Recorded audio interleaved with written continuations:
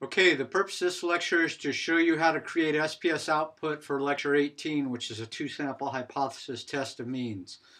You're going to need to read this because I'm going to be real brief and quickly, but I did a study on drunk driving on Oahu, and we're going to have these two variables, and we're going to basically look and see whether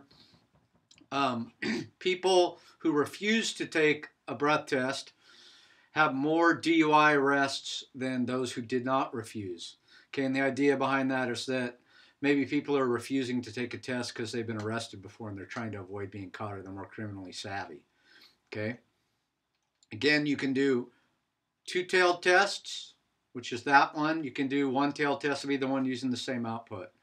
Okay, so on SPSS, basically you're going to go analyze, compare means, independent samples t-test.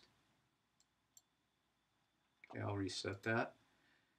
This test variable is the variable for which you are going to compute the mean. I'm looking at the mean number of arrests, so that goes over there. If you're doing age, that would go over here. Then your grouping variables, you're going to chop up your dependent variable into two groups. If you're using gender or something, that would go down here. So you could do age and gender if you wanted.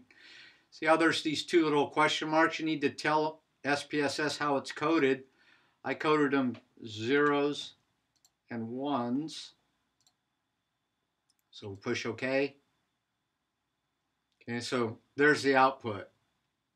I want you to notice I'm going to use this. It's the same output here. Okay, but this is a little bit bigger. Okay, so the first group, there was 28 people in it. That was the mean number of arrests. These are refusers. See how that's pretty high, that mean? There was 433 who took the test. They have fewer arrests. Then SPSS does the calculations. Here, you look at the p-value here, and you see that that's 0.53. So we had failed to reject the null. That means we're going to look at the top box. There's going to be our TR for step 6. Down below, I show you how you figure that out. Okay, so you'll need to read this.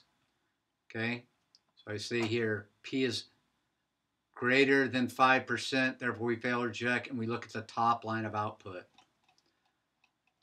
So if your p-value for your Levine's test is less than 0.05, you look down here. If it's, we're calling that formula 2, we're calling the one on the top formula 1. So that p-value is just slightly bigger than 5%. That would be 5.3%. So we're going to look right here. That is our test ratio. Okay? So this is what you would report in step 6. Okay, again, p-value greater or equal to 0.05, look at the top box. If this p-value is less than 0.05, you look at the bottom one. Okay, so each of these are using these two different formulas. Okay, so I'm trying to keep this brief, so I'm going to stop. But that's how you find step 6, TR.